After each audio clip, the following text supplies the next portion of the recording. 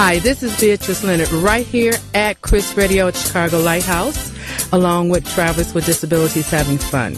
And we were always told that good things happen to those who wait. And we did. And so now we have the author of Goldy Schulz. Aha! Some of you didn't know that or remember that from her books. So let me go back to Goldy Bear Catering Service. So we have Diane Mott Davidson, and I'm so excited that you're here with us today. Well, I'm excited to be on the phone with you.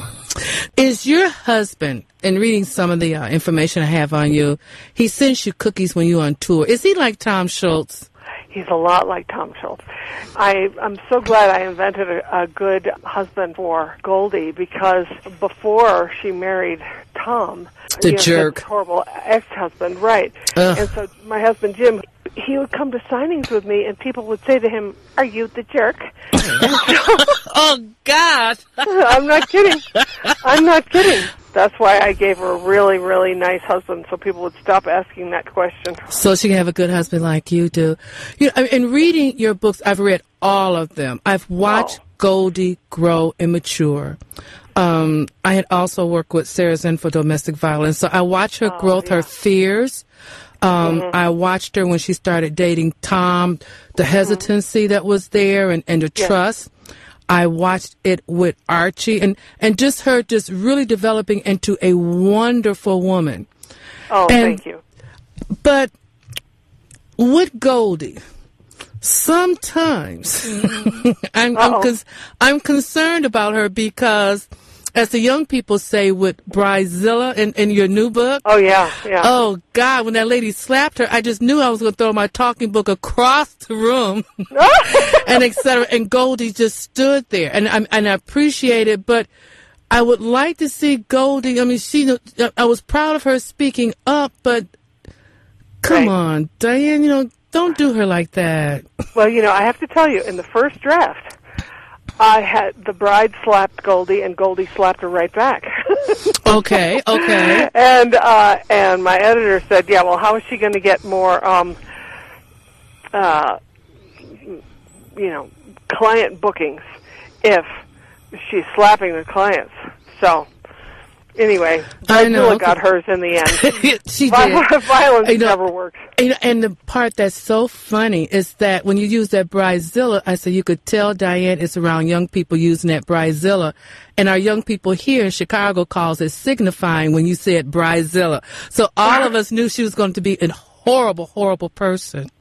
Oh, well, and the thing is, they become crazy. Mm-hmm. This is what I learned. Now, I have to say, I did cater a couple of really nice, calm weddings, okay? Mm-hmm. But there are other times where, and if it's not the Bridezilla, if it's not the bride, it's the maid of honor. I know all of them are witches. I know, and so, and this changing the menu is what these people do when they're really, really nervous. Mm-hmm. When really, what they should be doing is going into premarital counseling instead of and catering, all that anxiety. And arranging catering too. Yes, free catering counseling.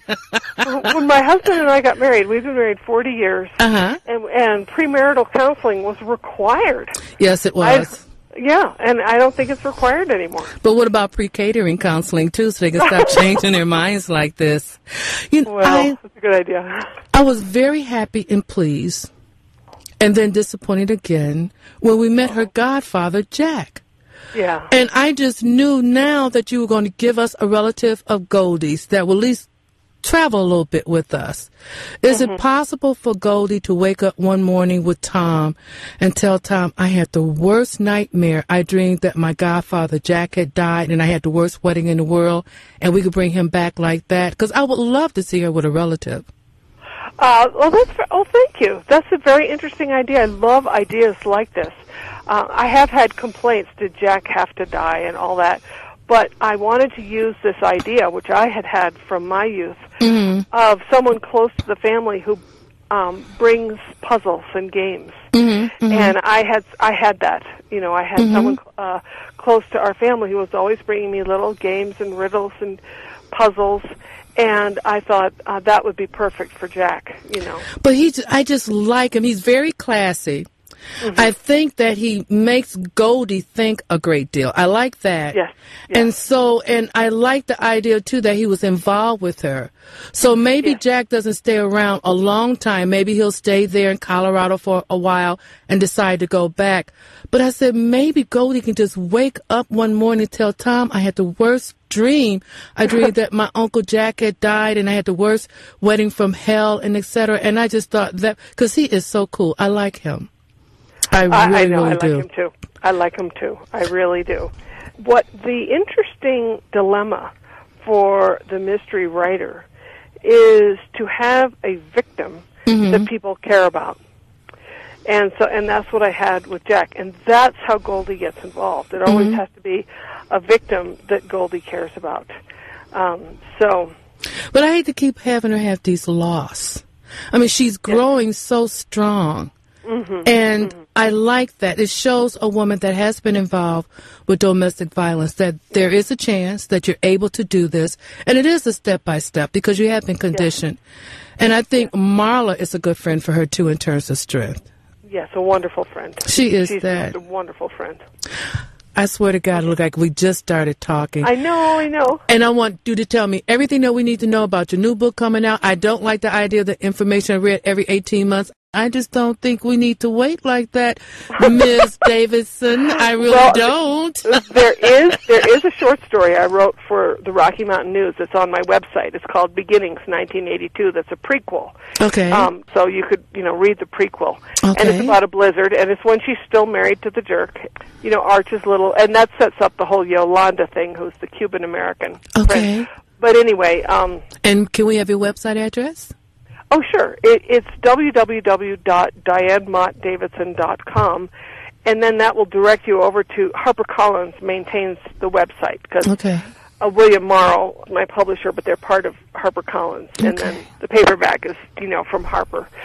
In any event, I'm working on this whole stalking phenomenon. I mean, after hearing this report on the radio, then going and reading this book that this poor woman, a college professor, had to write under a pseudonym, I was just, what I say is a cook goes to the refrigerator to take out ingredients for a meal, but a writer goes to the emotional refrigerator. Yes. And so this became a part of my emotional refrigerator. I had to write about this. And again, it had to be someone who was close to Goldie. And it's Yolanda. It's Yolanda. She's so cool. She and the sergeant. I'm keeping my fingers crossed. I'm gonna start a rumor. Well, she is cool. She is cool. Yes, she's going to have to move in with Goldie because of her grandmother, who's in a wheelchair, and they can't. They actually. This is a small area, and they actually can't accommodate disabled people at the safe house, the mountain area safe house. It's just too small for the wheelchair user. But check it out there at your shelter, and you'll see how some wheelchair users are really in bad situations when they're in domestic violence situations, especially in our disabled community. So if everyone wants some information, just tell Joseph. Oh, he is a doll. He's another hunk. You're just surrounded by hunk men, aren't you? You mean my publicist? Hunk Joseph. He is a delight. He is a delight. Yes. I met him in Richmond. He was working for the Library of Virginia when I did a job there. And he said he was, looking to move to New York and try to find a job there. So I called up my publicist, Dee Dee DeBartolo, and said, look, I have somebody really great to recommend to you. And she hired him. Oh, that is so cool. I want to thank you so much for being with us. And Beatrice, it's been a pleasure. Oh, I had so much fun with you. And tell Goldie I said, yo, as the kids say. Tell Jack I expect for him to come back out of Goldie's terrible nightmare of a dream.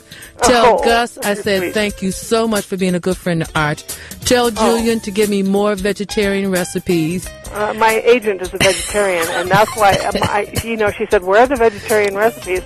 And so then I had to do vegetarian recipes. Which is all good. Hang on right there. I want to thank all of my listeners. I know you guys are going to have an absolute ball with this. And I want to thank my engineer today, Brian Hawkins, for keeping us on the air and asking everyone to have a wonderful and marvelous travel experience. This is Beatrice Leonard signing out, and have a great day.